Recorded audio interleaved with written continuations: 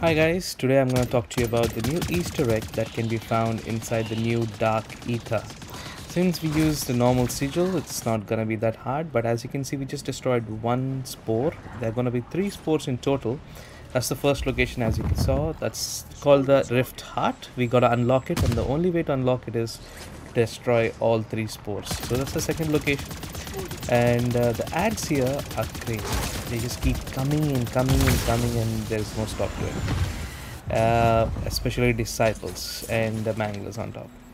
So that's number 2 done, and we're going for number 3. We didn't have any specific plan for this, so we were just trying to find them on spot, trying to do it.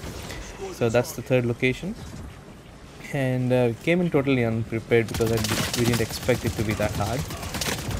So we took a lot of damage when time doing it, but luckily we were doing it in the normal with the normal sigil, so we had like 30 minutes on hand after completing the mission, so we had like 20 minutes left, so that helped us.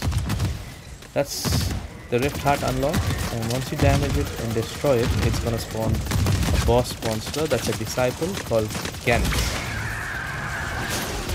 And the problem with it is that it's gonna keep spawning other boss monsters if you don't take him down quicker, just like how the gate boss was. So once you take him down, you're gonna unlock the new schematic, not the schematic but blueprint, called the Disciple Blueprint, and the reward is gonna spawn with good loot in it. But since it's just a normal one,